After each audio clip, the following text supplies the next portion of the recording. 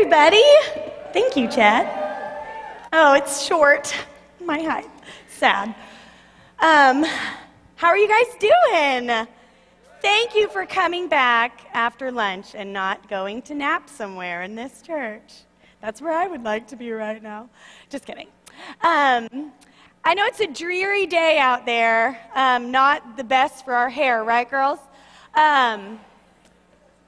What can we do? I mean, we're trying to look our best for Campus Harvest. What's happening? We're in Florida, P.S., whatever. But you know what? I am believing God that He wants to light a fire in us today. So let's not be tired, okay? Look to the person to your right and say, wake up. Wake up. Look alive. Okay, simmer down, that's enough. Y'all are like, ooh, let's talk. You look really cute.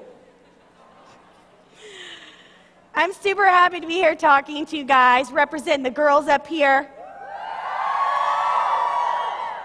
I know, I love it. I love that I can just say the girls, and y'all are like, yeah, it's a girl up there. It's like an automatic win. I'm happy to be up here. I love speaking to college students. You all are my favorite. Don't tell everybody else. But college students are my fave. I love that I married a man that was passionate about reaching the college campuses. Aaron Austin, he's like my hero. And he is so passionate about college students. And I'm so thankful to Jesus that I got to marry him and go on this adventure with him. And I'm thankful that I get to speak in front of you all today. I don't know if I'm thankful about going after Adam and Adrian, though. I don't know about that. That's a little overwhelming. Let's not even think about that. Let's not go there. They were amazing. How about that? Are they not amazing? You all are so lucky. I just want to jump right in, okay? Can we just jump right in? I want to, in these brief moments we have together, the clock is there looming before me. I just want to give you 3 good reasons. Everyone say 3 good reasons. 3 good reasons for you to not wait another day, another minute to change your campus. 3 good reasons to change your campus. I went to Lipscomb University. Weird name, I know. Lipscomb. Who would name a university that? Lipscomb University in Nashville, Tennessee. Woo, woo, woo! Anybody? Okay, good. I went there. I went to school there. I transferred in from a college in Los Angeles, California, where I grew up. My brother was already there on a tennis scholarship. He played tennis for Lipscomb, and we were both there, and we wanted to change our campus for God, and we loved making disciples, winning people to Jesus. We loved college life. And one day my brother came up to me, this is while I was in college, and he goes, Rach, he goes, the number 1 girl on the tennis team, her name is Emily. She's new. She's a freshman. I just met her. She has a lot of questions about God. Can you talk to her? And I was like, yeah, I'll talk to her. And so I remember the day we met. We met on campus, and she was like, your brother told me I had to meet you. And I was like, oh, gosh, what did he tell you about me? That I pestered him growing up, like constantly, every day of my life, and him me? Hopefully not. But we sat down and talked, and we ended up meeting every week and talking about Jesus and talking about her life. And she would always say, you know, man, I wish the team could hear this. I wish the tennis team could hear this, Rach. And I'd be like, yeah, well, let's pray. Let's start praying for your team. You know, thinking, you pray for your team. You go reach them. So one day, me and my brother were hitting tennis balls on the tennis courts at Lipscomb. And I think it was maybe my junior year. And his coach walks out. And he's like, hey, John. He's like, hey, coach. You know, and so we're just out there, you know, playing tennis. And he's talking to my brother about some things. And he goes, it's your sister, Rachel, right? And I was like, hey. You know, just doing my little thing out there. And he's like, yeah, she's an awesome tennis player. Totally my brother, exaggerating. And I was like, no, not at all. And he goes, hit a couple of them for me. And I was like, oh, geez, oh my gosh, what is he asking of me? Doesn't he know I write the fashion column for the school newspaper? My latest was trendy, trashy, or just plain tacky. I mean, not me. You know, I mean, girls, somebody's got to say it, though. So I'm out there, and we're you know, hitting balls. And y'all, you ever have one of those moments in your life, the clouds part, and the heavens open, and it's like the light of God's face shone upon my tennis racket. And I was Anna Kournikova. I am not even kidding you. It was like I transformed into this pro athlete, and I was like, bam, bam. My brother was like, whoa. Rach? What just happened? And I was like, oh my gosh, what's happening? And the coach goes, here, serve one. And y'all, serving, not my cup of tea. Like, I was no good. So here I go. I bounce it a couple times, throw it up. Wham! I ace my brother. I ace the number 3 guy on the Lipscomb tennis team in front of the coach. The coach goes, hey, Rach, can you get on the team? I was like, sorry, what was that? Do you know who you're talking to? I think you wear cute outfits, like the tennis skirts, that's cool. But I'm not, never thought I'd be a pro athlete. And my brother's like, whoa, yeah, Rach, do it. And so the next day, I'm a D1 athlete at Lipscomb University. Wasn't sure how I felt about that since I had never stepped foot in a gym before. And it was workout time. I don't know if you know this, I didn't, but when you work out with with college athletes, it's supposed to hurt. I did not know that. And they were like, you got to do squats. I'm like, you got to show me how. I don't know what you're talking about. They were like, aren't you on the team? I was like, I guess. So, and I literally said out loud, this hurts. I don't want to do this. And he was like, yeah, well, life hurts. Suck it up. Y'all, I won one match. I won one little match. But let me tell you what happened. I became the counselor, the psychiatrist, the therapist, the fight breaker-upper. There are more emotions swirling around on a bus when you are traveling to one campus to another to play other teams in sports with a bunch of girls who are super emotional, P.S. So I was the girl, coach, I remember I'd be sitting there and I was filling in for the number 6 player so they could actually play matches. The number 6 player came back, so I was number 7, so I rarely played. But the coach called me the chaplain. So basically what I was there for, you can imagine. So he'd be like he'd be over here talking to me like, hey, Rach. And I'd be like, yeah, coach. And I'd look out there. And there'd be a girl breaking down, or number 2 girl breaking down. Got it. Hey, you got this. Come on. I was the girl who would bandage up the girls. The number 2 player would punch the mirrors at Campbell. She punched the mirror because she was so mad she lost. And the mirror I was like sweeping it up, My dream was not to be a pro tennis player. That's not why I was on. Emily, the girl that I started meeting with, got radically saved, got filled with the Holy Spirit. The girls started watching me read my Bible every day. I started talking to these girls about their lives. I was with them all the time. You're with athletes. Gosh, you athletes in here, you're with each other all the time. Crazy. You have such a role to play, but I'm getting ahead of myself. I was with them all the time. They were asking me things all the time. Emily, we started going through the Purple Book. I started discipling her younger sister over the phone. Her younger sister gets saved, gets filled with the Holy Spirit. Her younger sister ended up coming to Lipscomb after Emily graduated, and she was the next number 1 player on the team. And she made disciples on the team. I won one match, but I won countless souls to the kingdom of God. And I'm not saying that about myself. Listen to me now. I'm not saying that about myself. What I'm trying to tell you is now is the time to do something big with your life. Now is the time to do something big. Number 1, there's no better time. There's no better time for you to do something big with your life. There's no better time. It's now. Now is the time to take a risk. I did not see myself as being, having a tennis career. But you know what I was? I wasn't the superstar tennis player. How did I make it on that team? I think it was about God. I think God wanted to win souls. God isn't as interested in you being the superstar. He's interested in people who are willing, because he's after people. He's after souls. And there is no better time for you to change your campus than now. if you will say yes to God, if you will take a risk, if you will think big, if you'll do something crazy, because you know why? Is as you get older, there's more at stake. You're gonna be on a career path. You're gonna have, a husband and children one day. All of you all are gonna have those things, and it gets hard. It's just harder.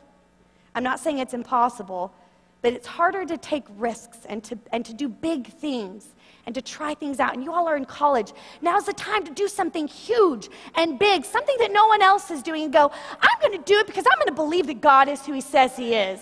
And I'm not going to live for myself. I may not be the superstar tennis player, but you know what? If God opens the door, I'm going to walk. That might be what God is doing. And God is after people, and God wants to use you. There's no better time than right now. There's no better time. There's no better place, number 2. There's no better place. You have such an amazing place right now in your life. Your proximity to the world is incredible. You sit in classrooms day in and day out with people from all over the world in them, every day.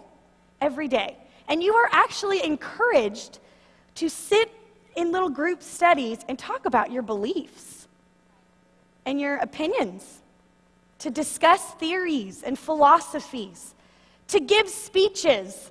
I remember my major was public speaking, and I was like, yeah, I'll preach the gospel anytime you want. Like, give me if it's informative, I'll preach on speak. Don't call it preach. I'll speak on abstinence. I'll speak on something, but put me in front of people. But you all have such an opportunity, and you will not have this opportunity again to every day have the proximity that you have to the world. You all could change nations sitting in your classroom if what comes out of you is from the Lord. The other thing is, people come to college ready to find themselves. You're in an amazing place, college. People come on that campus as freshmen and they go, who am I going to be? What am I going to believe? Who am I? I'm going to find myself. Who's going to be my friend? Where am I going to belong? Those are the kind of questions people come into college with. Enter us. I'll tell you what I believe. I'll tell you where I belong in the spiritual family. I'll show you a place to belong. It's an amazing place to be in your life on the college campus because people are all trying to find themselves. I remember my second, I moved here to be in full-time campus ministry, and my second week in campus ministry, I was at JU. Anybody at JU in here? I was at JU for move-ins, and I hadn't been in campus ministry long, and I was sitting on the step. I'm not going to sit down. I was sitting on the steps in front of one of the dorms, and I was like, God, Lord, just help me to meet somebody. Help me to make a connection. Plop. Hi, my name is Lauren. What's your name? I'm serious. This happened. And I went, hi, I'm Rachel. And I met this girl. She sat down right next to me. Her name was Lauren Faulkner at the time. And she's a little cute sorority girl. And I was like, oh, that was easy, Could it be any easier than that? They sit down right next to you and they introduce themselves to you. I was like, hi. A week later, she got radically saved. A week later, filled with the Holy Spirit. She was the first person on staff with me and my husband when we first became the campus pastors here. She's one of my best friends to this day. But you're in an amazing place. People are looking for someone to be their friend. They're looking for a place to belong. They're looking for their people. They're looking to find their purpose. And if you can find yours first, hopefully we're there. If not, if you can find who you are and what you've been called to do on that campus, you'll be a light for your campuses. For people who are going, I don't know where I am. I don't know who I am. I don't know whose I am. And you'll be like, oh, I can help you with that. But people are looking. They're looking. You're in an amazing place. There's so many people around you who are looking for someone to define them. And they're looking really for their Father in heaven. One of my best friends now, back then was not one of my best friends yet. She's a real beautiful girl. Her name was also Lauren. And she went to my school, and my brother introduced me to her again because he had won her boyfriend to the Lord. And he was on fire for God, and he was dragging her along. to everything, dragging her along. And she didn't look too happy to be there. And it was one of those people that you don't know if you'll ever connect with. And I would just pray for her because I knew her, but she seemed real shut down to me. And it was hard to get through. And one night, I woke up in the middle of the night, and I just felt led to pray for her. And so I started praying for her. And how many of you all know when God tells you to pray for somebody, you better start praying because God has something to do. And I was like, oh, shoot, I'm going to have to be obedient to this. God started speaking to me about her, and I was like, oh, great, now I have to actually go talk to this girl and tell her these things. And I was like, okay, well, I better be obedient to the Lord. So next time I saw her, I said, hey, can I talk to you for a minute? And she's like, sure. And real guarded. And I said, I don't know why, but I was praying for you the other night, and I felt like the Lord told me to tell you that this is your place and that this is your spiritual family, and God chose you. He didn't just choose your boyfriend, Matt. He chose you because he loves you, and he's chosen you to do something great here, and that you're going to be a world changer. And I just spoke what I knew the Bible had to say over her. I just spoke things that I knew God said over her. And she broke down crying. We prayed for her right then and there, and we've been best friends since that day. Best friends since that day. She's in ministry now, her and her husband.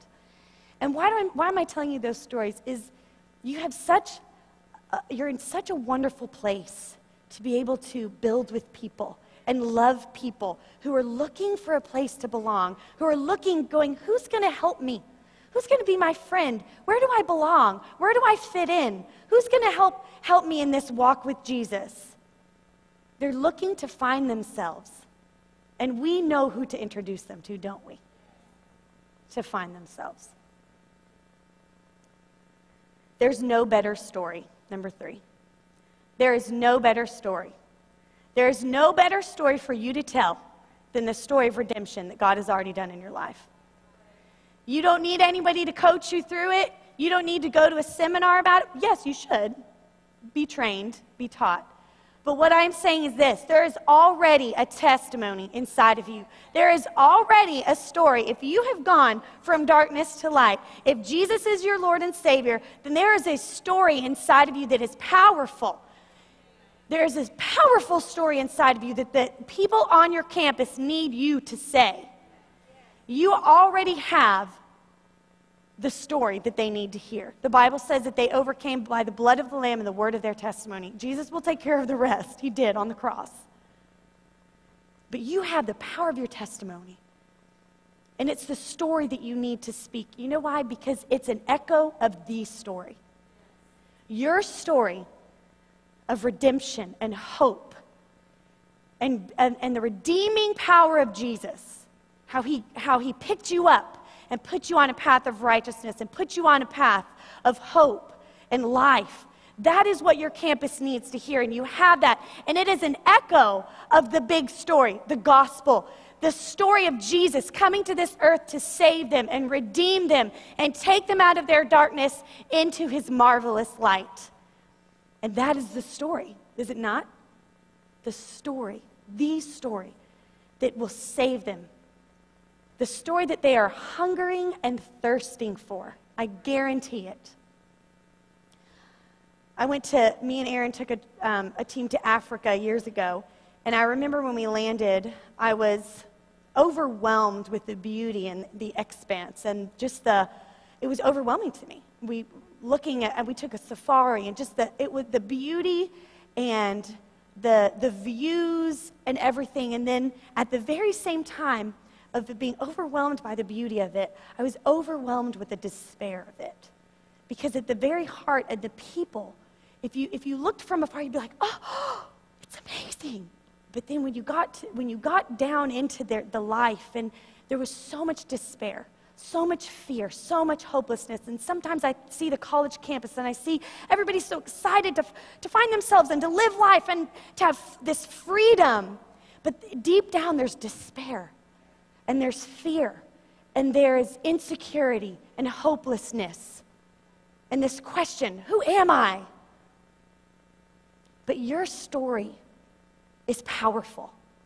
And if you will use your story to change your campus, You will not be let down because God is already going before you. Because God's already preparing the battlefield for you. And he's won. And he's looking at your campus and going, it's open, it's open. You got this. I can beat these things on your campus that you think are so strong and mighty. I can win. I will win. Will you fight with me? Will you change your campus now?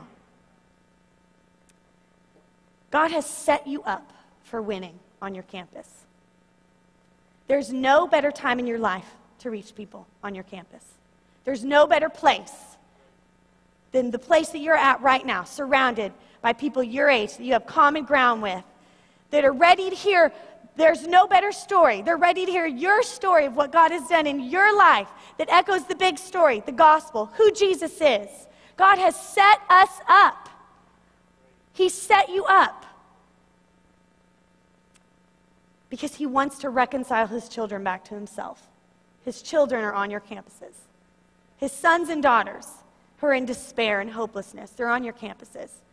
And he's looking, again, not for the superstar, but he's looking for someone who's willing to tell their story, to tell the story.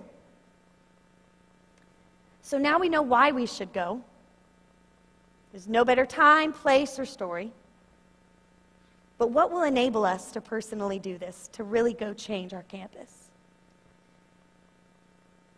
Jesus said to his disciples, if anyone wishes to come after me, he must deny himself and take up his cross and follow me. Adrian referred to this scripture earlier today, Matthew 16. In the Message, it says, anyone who intends to come with me has to let me lead.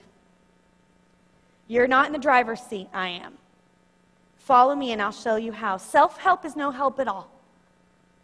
Self-sacrifice is the way, my way, to finding yourself, your true self. In this passage, deny yourself doesn't mean to act like you're not important. It doesn't mean to devalue yourself. What it means is to put the interests of the kingdom first and foremost in your life. That's what this scripture is talking about. It doesn't mean, oh, I'm so deny myself, just don't think about myself. It means whatever the kingdom of God is about, that's what I'm about. I will put the interests of the kingdom of God first and foremost in my life. While I'm on this campus, the interests of the kingdom of God will be what reigns in my mind. When I step into my classroom, I will go, what is he interested in here? What is God about in here? What is he after? When I'm in my dorm, I'll say, what is God after here? What is he going after? What is he fighting for? I'm going to fight for that. The interests of the kingdom of God will be my interests. We have to put them first in our lives. So what is he after? What is God after? When he says, follow me, I'll show you how. Where is he going? What is he after? What did he come here to do? What did Jesus come here to do? In Luke 4:18, this is what Jesus says. The Spirit of the Lord is upon me. This is where he is going, remember? If we're coming with him, you need to think about this. The Spirit of the Lord is upon me because he has anointed me to preach the gospel to the poor.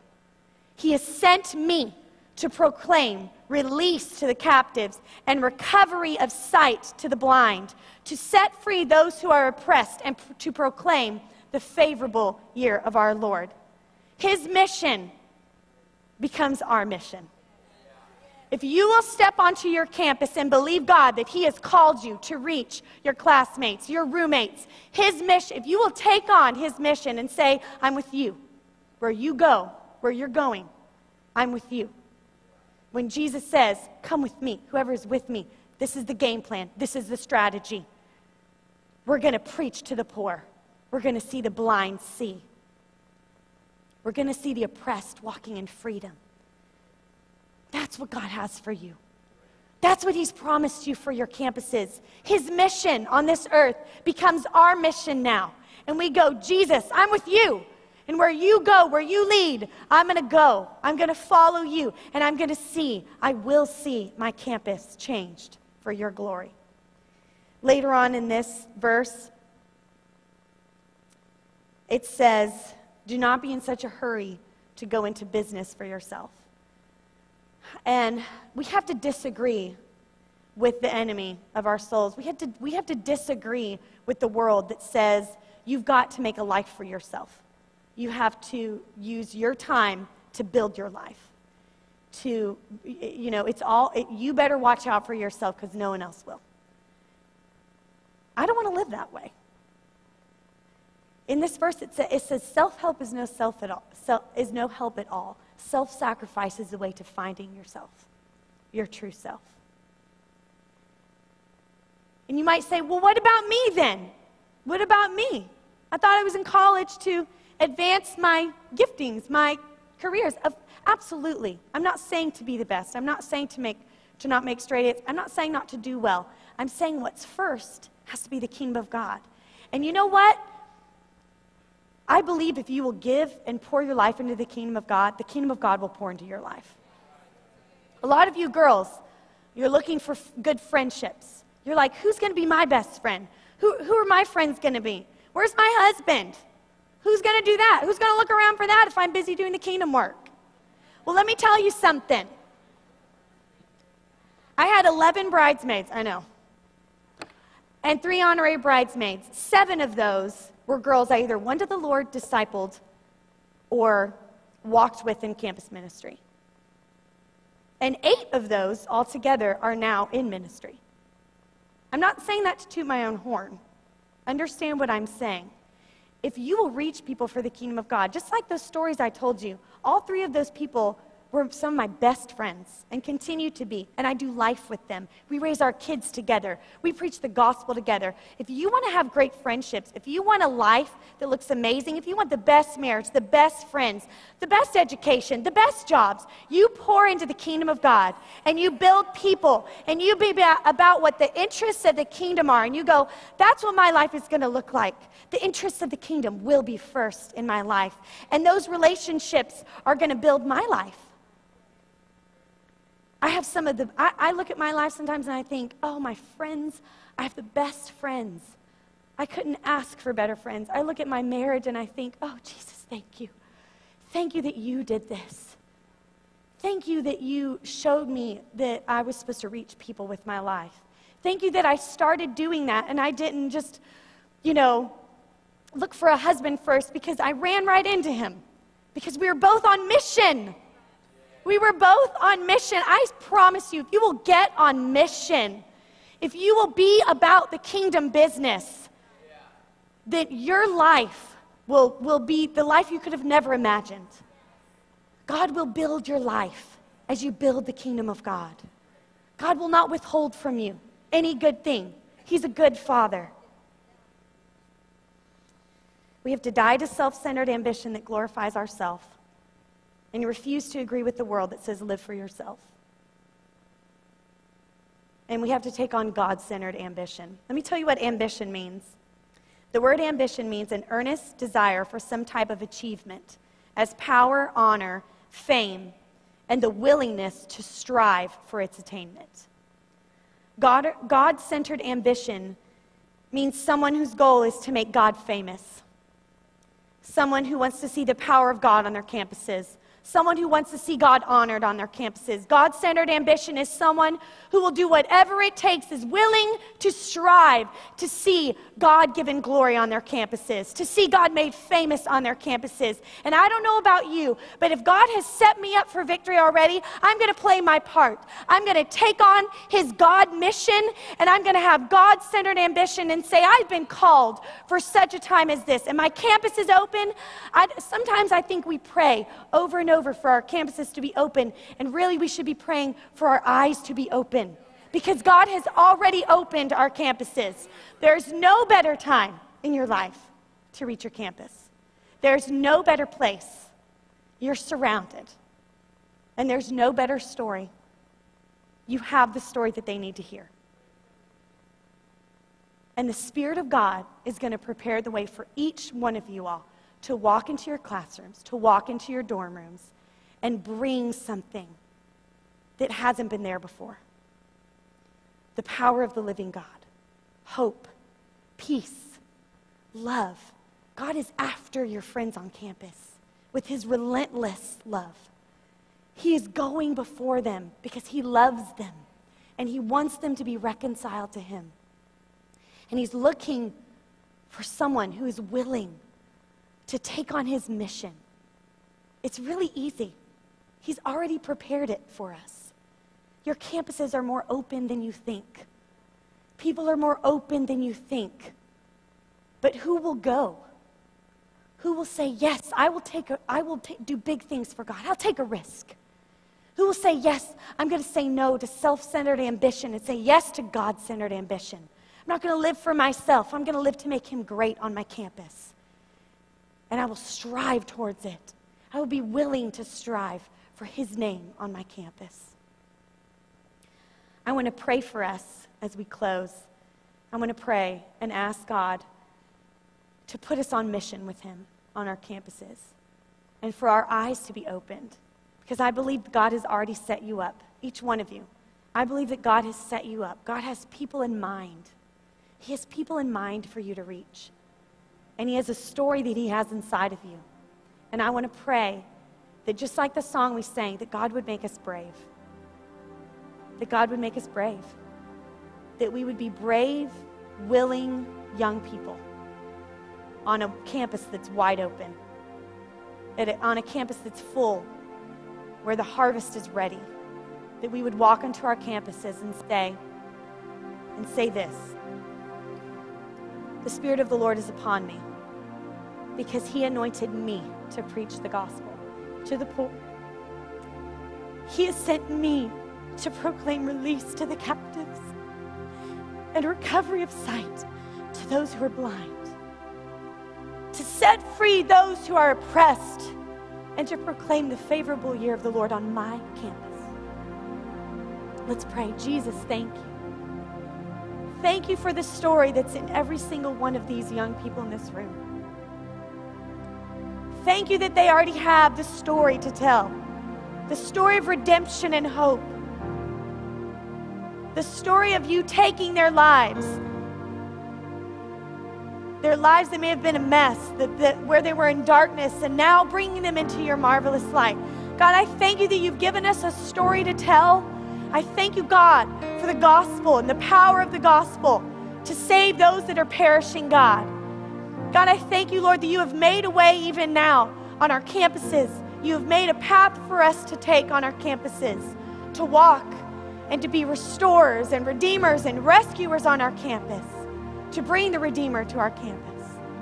God, I pray that we would have God-centered ambition, that we would have eyes that see you, Jesus, and see what you are about on our campuses. God, show us the interests of the kingdom in our classrooms, in our dorm rooms, all over our campuses. And God, I pray that we would be on mission with you, that we would be those that see our friends, our teammates, and our classmates walk in freedom because we were on mission with our God and King. In Jesus' name, amen. Thank you all.